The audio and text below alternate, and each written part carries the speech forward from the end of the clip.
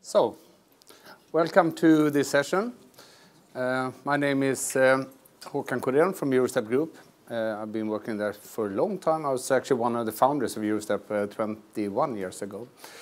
I will have the pleasure to do this presentation together with Trond Zimmerman from Volvo Group. And he will do most of the presentations. I have a few slides here as an introduction. And we will talk about, the topic is taking PLM collaboration to the next level for strategic joint venture product development. It will be, I guess, the case studies joint venture related, but what Trond is presenting is a little bit broader than that, but you will hear that. And just sort of reflecting, I was here 1 year ago, not with Volvo, but with Siemens turbines, Siemens Industrial Turbo Machinery. A person called Christopher Thoresson, and then we presented on a similar topic. Last year we talked about secure data sharing in the extended enterprise. So this is similar, but yet a little bit different. We have, of course, continued to work with the Siemens implementation, and also since almost a year back working now with the Volvo Group as well. And this is sort of one of my few slides. This is a slide I used last year. It's about our software, ShareAspace. And different, I think, from what we heard a lot this morning, this is a software not for internal PLM or internal ERP. This is really software designed for collaboration. And then you have to focus on a few things that are different from if you do an internal PLM thing. Security, we have heard it in many presentations today, is important. Ownership of information, protecting IPR. Identifiers on items is very critical if you want to share data with others. That you get notifications across the company borders, consolidating information from different sources, and of course, integration aspect. Integration with authoring software and team data management software, and this adding complexity in heterogeneous environments. Because if you work with suppliers and partners and customers, there is no way you can really control everything they have in terms of processes and IT systems. So what ShareAspace is a design for a quick setup for new collaboration projects. And we don't really interfere with internal processes and internal IS/IT system at the partners. Because if you start to do that, it, again, takes forever, especially if you have a sort of a complex network you work with.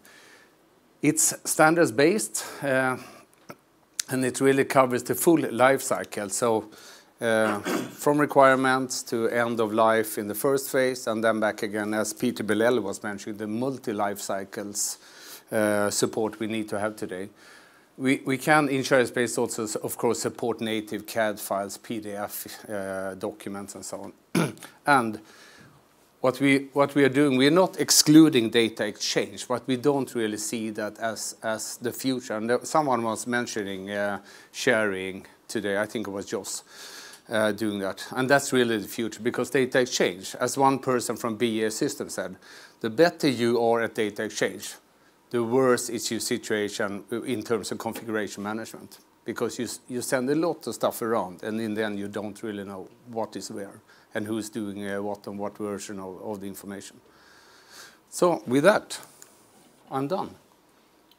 Remember, I have 3 slides in the end. Meanwhile, I will watch the World Cup and report to you. Trond is more keen on that. Okay. My name is Trond Zimmerman. I work for the Volvo Group in the technology division.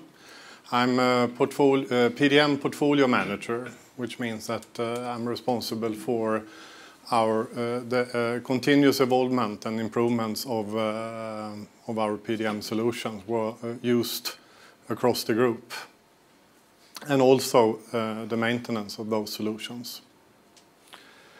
I have had my position basically for 4 years now. Yeah, that's about it. Taking PLM collaboration to the next level for joint venture product development. That's the title. this is the table of contents that I will bring you through. First, a few slides of what the Volvo Group Trucks technology is. Then I will let you in to understand what kind of business challenges and scenarios we foresaw basically 1.5 years ago, while being challenged with a particular joint venture, which I will come back to, the establishment of a joint venture company. I will talk then about some collaboration requirements that we have and have had. Also get you shortly into the solution selection criteria that we used while in the pre-study phase of the of the projects and of the roadmap that we're now executing on. And at last I will get you through the performed implementations and reflect on the lessons learned so far. Okay? The Volvo Group organization consists of 3 main divisions, one for sales, one for operations, and one for research and development, named technology. The truck business constitutes somewhere in between 70 and 75% of the group turnover. So that's the main thing. Then in the Volvo Group we also have construction equipment, the business areas with Volvo Buses and Volvo Penta, and also Volvo Financial Services. So I work in the top right box. The Volvo Group vision is to become world leader in sustainable transport solutions. And to become world leader, you need to partner. You need to partner a lot. You need to engage in various ways. For instance, through the establishment of joint ventures, getting breakthroughs in new markets and so forth. And that's sort of the group vision trigger for what we have done in terms of collaboration management solutions lately. The Volvo Group Trucks technology is divided into a few organizational blocks. We have the technology product project parts with product planning, advanced technology and research, and basically project management organization. And then we have the big bulk of engineers that work in either complete vehicle, powertrain engineering, or vehicle engineering. Vehicle engineering then consists of chassis, cab, and powertrain installation.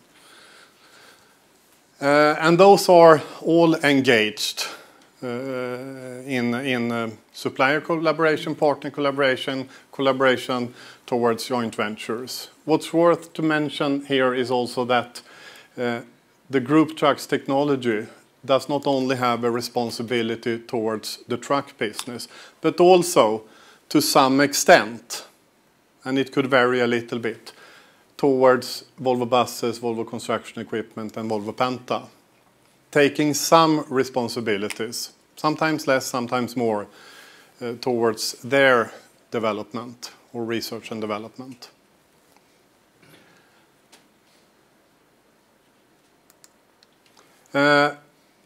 These are the main Volvo Group brands. Of course, Volvo, as you can understand, where we have trucks, buses, construction equipment, and marine applications. Other truck brands is Eicher Trucks, which is performed through a joint venture. Dongfeng Commercial Vehicles, which is sort of the subject of the rest of the presentation, because that has been, the setup of that one has been the driver for what I present and what we have done lately. We have Mack Trucks and UD Trucks and Renault Trucks. And on the buses side, we have Nova Bus, Prevost, and Sunwind as the additional brands. And for construction equipment, SDLG. Okay? That's it. Volvo Group Trucks technology. What about the business challenges and scenarios then? Overall driver to what we have done during the last 1.5 years is the announcement of the Volvo Dongfeng joint venture company, Dongfeng Commercial Vehicles. That was announced in January 2 years ago. And that was basically settled a month ago, exactly 2 years after. Then the company was started up. It was originally intended to be up and running, this joint venture, in 1 year, but it took 2 years due to multiple reasons. But now there is a finished agreement and the company has been established. I will of course not go into product plans and details in how Volvo will relate to the joint venture company. But related to the joint venture company setup and also its carrying through, sort of, we foresee and we have had in mind a set of basic scenarios for how to perform collaboration management and to be supported by a set of solutions. One being knowledge transfer, where one party bring basically product knowledge, component knowledge to the other one. One being product transfer, where one company supplies the other company with components, main components, or yeah, basically that. And in between, you could say, scenarios where we perform development collaboration, where one party is responsible for a development, but when that will be brought into the products of the other, and vice versa. And also we have or foresee, and that is maybe not from day one, as you can understand, but some kind of maintenance collaboration phase that will be about for decades at a later stage. Connected to these requirements or these basic scenarios, we are also preparing, and we have also developed processes and IT solution support for cross-functional development, you could say. Not only engineering, but also purchasing, sales, manufacturing, and aftermarket preparation. And that is brought into the pot as well, into the complexity of these scenarios.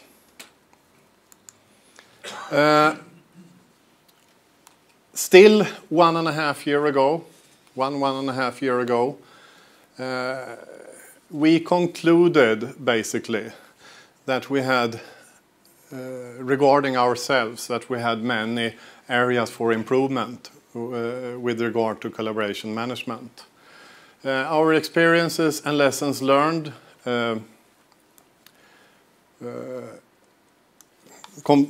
comprise the experience that every time or very often when we are to engage with a development supplier or a partner or even a joint venture, because we had previous experiences, we are always getting, as a process and IT organization, we're always getting very short notice on the detailed business requirements and what is basically written in the business agreements. Okay, that was one part. Often requests in that sense were often poorly specified on a process level without the prerequisites that external users should be let into Volvo applications. That is sort of the easy way in or out, or how you see it.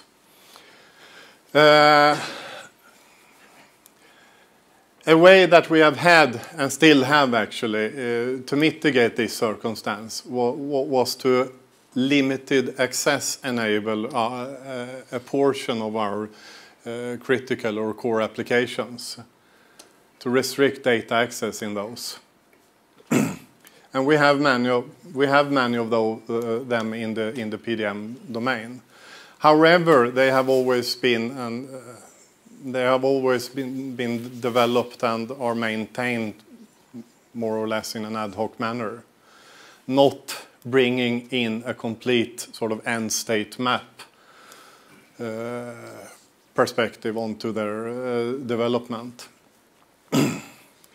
And we have also experienced that a lot of these solutions, and also the usage of SharePoint applications and similar things, have their limitations. It is not always possible in a legacy application to fully protect what is not subject to collaboration, so to say. So that when you share a portion of your product information, quite often a little bit extra platform information slips into what is transparent or visible. We have also experienced that once a setup for collaboration towards a partner or supplier or a joint venture have been established, there are almost no ways to change, sort of to shift processes or to shift into other solutions. Then you are stuck more or less. So with this sort of experience base, we concluded that, well, we need something more, we need something better, we need something more scalable, persistent, or everything that you can imagine. So we stated onto ourselves, onto the business, and got buy-in from the real business, a collaboration management vision. That was to provide scalable tools and processes to support effective and secure external collaboration management and information sharing. Divided into that we wanted capabilities to effectively establish and modify setups, ease to get up and running, to mitigate the circumstance that when the business agreement is settled, you have almost no time to be up and running. Efficient and controlled and efficient information sharing, and two-way confidentiality, integrity, and availability in relation to our joint venture partners, development suppliers, and others. And this vision has been really good to guide us through. And we argue, or I argue internally, that it is okay, that it is really an enabler for reduced lead times and thus to become an agile partner, which is needed if Volvo is to become the world leader in sustainable transport solutions. So that is where sort of the connection is to the second slide. Also a retrospect slide. This is not what we have today, but what we foresee a year and a half ago in terms of what we had and in terms of what we wanted. We had an as-is with, to some extent, limited access enabled solutions with no overview of roles, risks, and incorrect authorizations, and non-consolidated view on information, high risk in terms of information leakage. It was costly and hard to maintain, and still is. And it required extensive training in Volvo processes and solutions for our partners and suppliers as well. What we imagined in terms of to be was some kind of collaboration space which could connect to our internal service-oriented architecture, that could connect to our in-house applications through our PLM service bus. That would bring about a consolidated view on information and facilitate project management across entities. That would provide us support in structured role and identity management. That was maintainable. That could provide structure in context, regardless of what context. That could be quick and to set up. That would be scalable, and that could support many use cases. Okay, so this is actually one of the sort of sell-in pictures that we used at that time to get things started. Okay, that was business challenges and scenarios. Now let's get into some collaboration requirements. The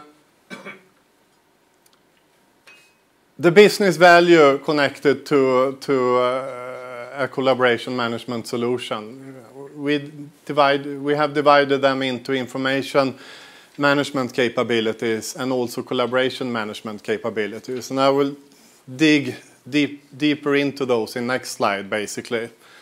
But you could understand what kind of capabilities that we outlined and have outlined in the left part of this slide. But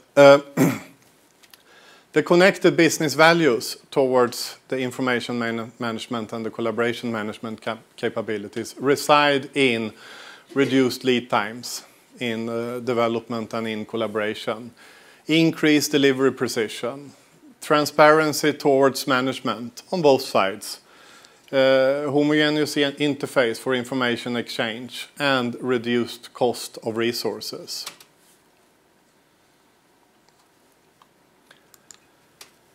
The key features that we started with, and I will come back to the prolongation of those in one of the next slides, but relates to performance to structured dressing of components, where we categorize parts with agreed attributes, where we can dress parts with clean technical documentation. Controlled information sharing, where we could exchange information with version control, where we could have a published workflow that includes not only the engineers owning the information, but also those that are intended to supervision the collaboration. Traceability of what has been shared by whom and when, and also secure information sharing when it comes to access, authorization, and security zones. Least and not last, a controlled and limited flow of request issues and questions. We want to, and I think we have managed to funnel the collaboration through this solution in a very good way, excluding almost the necessity for other means of communication than what is intended or what is subject for collaboration. This is the capability view that we have on collaboration, and I could admit that in the right part it's a little bit visionary, it's still floating, but in the mid and left part of this it's steady, and basically this is a view on what we have implemented first when it comes to basic and initial capabilities, and what we are currently during this spring finalizing the development of in terms of what we're doing right now. We have support for collection management, document management, part management, publish and unpublish, request for information, notification management, etc. And we are now digging into and finalizing the development for the harder parts. Requirements management, structured, I would say, item management, structure management, test, object management, and so forth.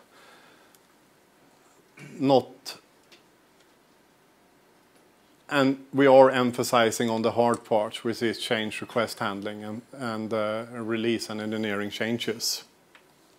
So we are basically now building a solution for configured products across entities from our joint venture partner back and forth. Okay. Solution selection criteria. It's just one slide, but not a year and a half ago, but a year ago, we were in the midst of selecting a solution to build as our own. We thought that we had had enough of bad experiences, too many lessons to learn from. We also had rather limited time because this joint venture were coming. Then we actually got a year more than we thought in the beginning, and that was good. We also wanted to have a holistic, ambition-based approach and to put a scalable solution in place. Even though we were starting with a basic setup, it should be scalable. And the solution selection criteria that we set up regarded business requirements, conformance to enterprise architecture regulations at Volvo, company profile and vendor collaboration, solution viability, project scope and timeline alignment, and ability to support long-time collaboration vision, and of course total cost. And I would say a few of those were of course more important than others, but project scope and timeline alignment and the two first ones were of course critical. And we did a selection and decided on a continued approach to use the joint development agreement towards Dongfeng commercial vehicles as a base, and the product projects that were planned at that time as a driver. We agreed on or decided to use agile development methods to drive development hypothesis driven, to continue to let the solution prove itself in the applications that we decided upon, to use a BOOM approach in terms of the base structure for sharing information, and also to establish a platform. Lessons learned then and performed implementation. This is the name of what we have today. We call the solution VICE, Volvo Information Sharing Externals. And that is now the preferred solution for sharing information with partners at Volvo. I would add on to that, coming back to the presentation a few of us had in the before noon, in some particular cases where the relation towards the supplier or joint venture is such that we are to be a little bit careful, you could say. It allows efficient and secure ways of sharing product information, and it can be used for a variety of information related to collaboration. PDM data, general information, and a lot of things therein. And it provides support for collaboration management. This is the table of contents for the solution that we have put in place before shift of year. It doesn't include the capabilities that we are realizing right now. But what we have in terms of our basic solution is the ability to manage collections, manage documents, manage parts, publish and unpublish, manage requests for information, manage notification, search, view and navigate in a nice way, I would say. In a very nice way. Manage delivery complete, manage issues, and to perform reports and exports. What is not here, but more under the hood, is that we have also in the solution managed to configure it in a way and use it in a way that we could bring in additional attributes onto documents and onto parts and such things, which enable us, which have already enabled us to bring this not only into the hardware domain, but into the software domain. And that will let us easily bring the solution into the purchasing, aftermarket, and manufacturing domains. So there is a twist, sort of on the solution that we have, and that is very nice to have now, and it's not visible in this picture. I wanted to mention that. Last slide, from me at least, the lessons learned and way forward onto the entirety of what we have done so far. I have and we have experienced that it is very good to let new businesses, significant projects, drive development of new processes. But that everybody maybe knew. But we have really experienced this in this. Hypothesis-driven development is very good if you base it on a clear vision. If you manage to promote solutions, processes onto the business, and when you have a business that has not the ability maybe to articulate detailed requirements, you cannot just come and ask for requirements. You need to promote a process, promote a solution. Could this work? And so forth. This is good when you endeavor something that is so new to the company on such a broad scale as in our case.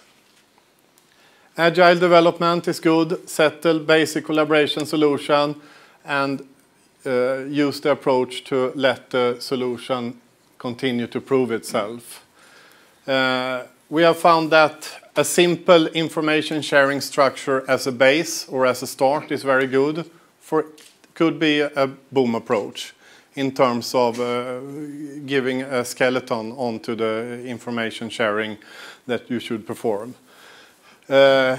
Include not only the OEM perspective, the Volvo perspective in this case, onto solution requirements, but also partner, supplier, and JV perspectives. The importance when you bring in not only information specialists, but also regular engineers into a collaboration process. Don't underestimate the importance of an easy-to-use user interface when you do that. And then have a tight connection, secure that you or ensure that you have mutual interests and provide transparency and get transparency in the relation towards the software vendor. That's one path to succeed in your ambitions.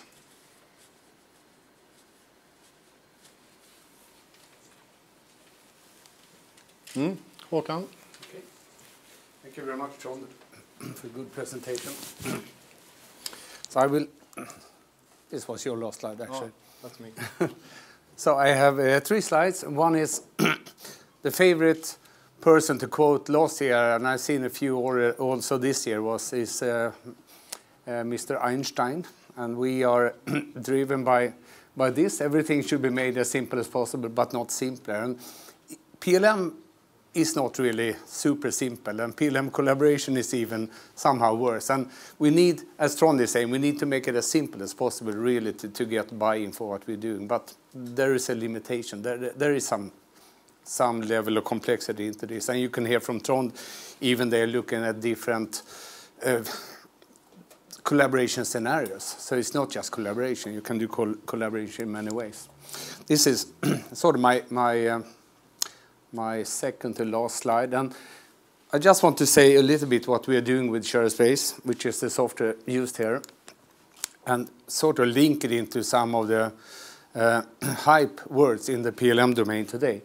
If you take ShareAspace as a consolidation engine, really taking data from different sources, bringing them into one, the data that should be shared, bringing them into one source. We sort of touching upon master data management, big data. We certainly address data quality, IP protection, configuration management in terms of we are doing sharing and not data exchange. Many times we deliver a ShareAspace for internally doing this, and then we have another ShareAspace to address the external world. That is a perfect fit, and we are working with Microsoft today on this to have this service in the cloud, of course. And so that relates to the cloud and data access and mobile and also IP protection, because again, you will have a clear boundary between what's internal here and external. And last is that we see, of course, this mobile Internet of Things and bring your own device, bring your own ID, all this stuff becoming increasingly important. So what we can see, supporting devices here, as we are doing that, for example, a field engineer working on the device, connecting to the cloud, connecting to the internal ShareAspace here. You can get access here as a service engineer to data that resides in the ERP system, in the PLM system, in the technical documentation system, in some spare parts system. And that's really the kind of support you should have if to do real good service work. Finally, we are here in the exhibition, so if you want to talk with us, also Trond will be with us now for the afternoon, at least in the breaks. Come and talk to us. I think maybe we have time for one or two questions.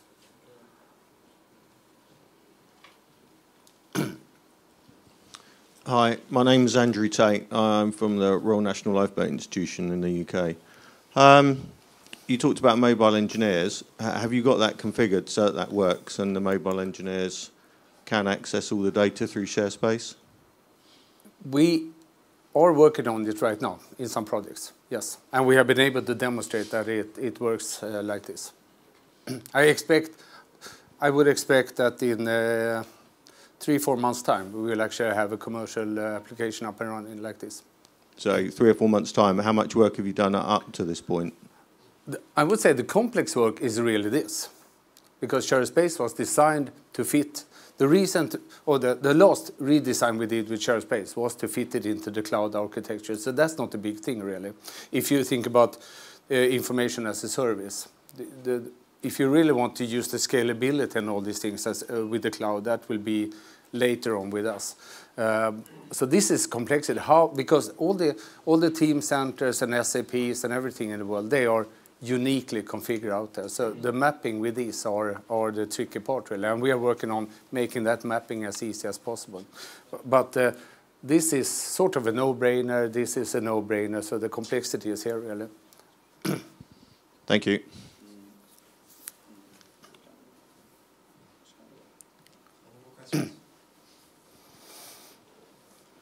Thank you, gentlemen. Thank you very much for coming here.